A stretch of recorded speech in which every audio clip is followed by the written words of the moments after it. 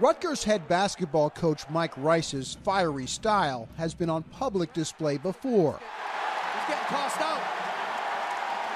Known for his coaching intensity, Rice was suspended by Rutgers for 3 games last December for his behavior at team practices, with few specific reasons cited by school officials at the time as to why.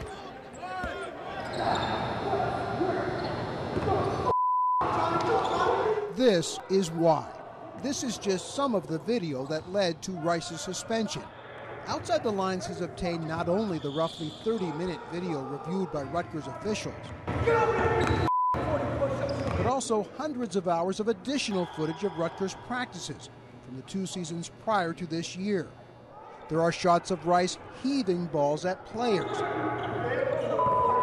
even at their heads, which you can see better here when the tape is slowed down.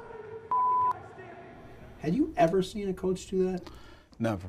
I mean, unbelievable to me that somebody would feel that that technique can be successful. Eric Murdoch was a first-round draft pick and played 9 seasons in the NBA. He was hired by Rice, whom he'd never met, in June 2010 to be Rutgers' Director of Player Development. Murdoch says he went to Rutgers athletic director Tim Pernetti as early as last summer to inform him of Rice's coaching tactics. I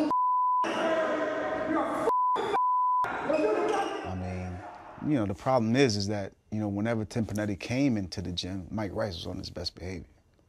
You know, he's clapping, he's positive, you know.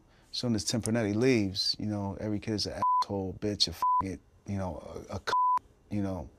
And that's how it was. To witness that video and to see your coach physically putting his hands on players, physically kicking players, you know, firing balls at players from point-blank range, the verbal abuse, the belittling, yeah, I was like in total shock that this guy wasn't fired immediately on the spot.